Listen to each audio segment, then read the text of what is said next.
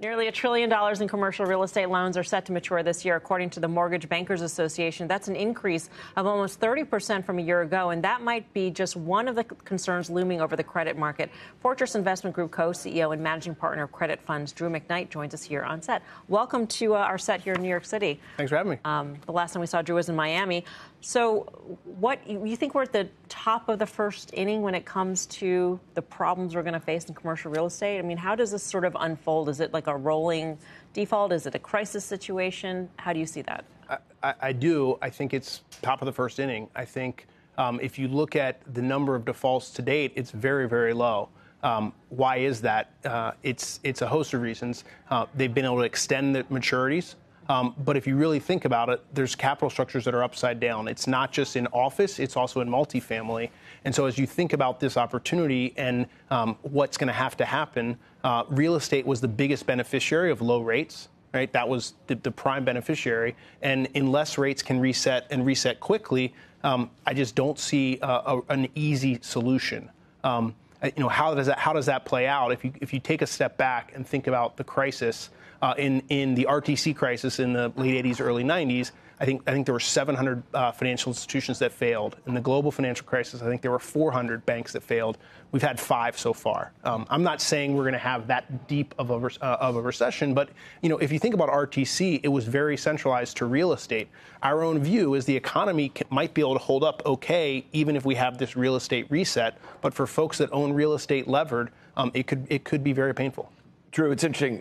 One of your peers, John Gray, he's the president of Blackstone last week. I think he said to Bloomberg that real estate prices have bottomed, and if you move fast, you can buy assets at cheap prices. That seems to be very contradictory to what you're kind of saying. You just said you think we're kind of in the first inning of a reset here. I've heard of John Gray. He's a great real estate investor. Yeah. I think they have a very large and long time horizon. And so I think in the context of trying to put $100 billion to work, maybe you need to get really aggressive right now. I think in the context of trying to pick a bottom, I think it's really, really early. And I think we've got a lot of time. I think prices will go lower for real estate, I think almost across the board. And if you think about how are interest rates going to go lower, because I think that will be part of what has to happen in order for real estate to reset.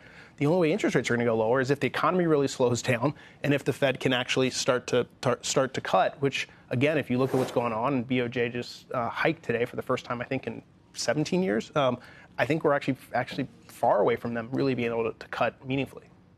Do you think we're going to see some sort of tipping point event, like a couple of big asset sales that force everyone to mark their books lower, which then triggers all kinds of more collateral or whatever it might be, where a liquidity crunch really quickly follows? I think it's hard to know. I think if you look back at what happened last year with Silicon Valley Bank and some of the crises we had last year, that was really centralized on a handful of banks that had very specific asset liability mismatch.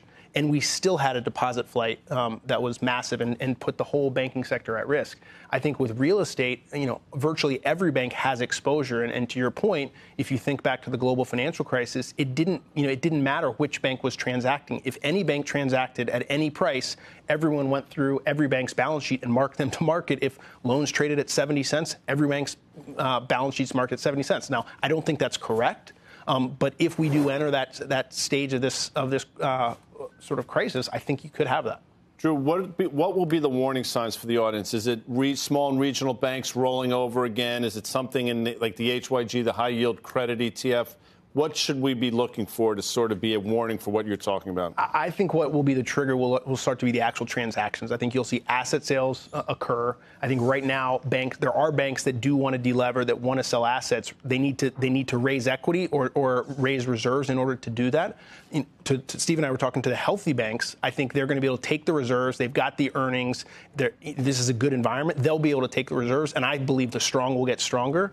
And I think the smaller banks that aren't positioned will either have to get bought or get liquidated. In the meantime, you've acquired performing loans, office loans specifically, at just cents on the dollar, right? 50, 69 cents on the dollar. So where else are you seeing these opportunities right now, especially as, since we're in the early innings and you're still expecting rough times ahead, you're still out there buying assets. Well, again, I do think one of the things that John Gray said was you need to be buying as things are bottoming. And so, if you can buy loans at a healthy enough discount, you're getting coupons along the way. You have the ability and some downside protection.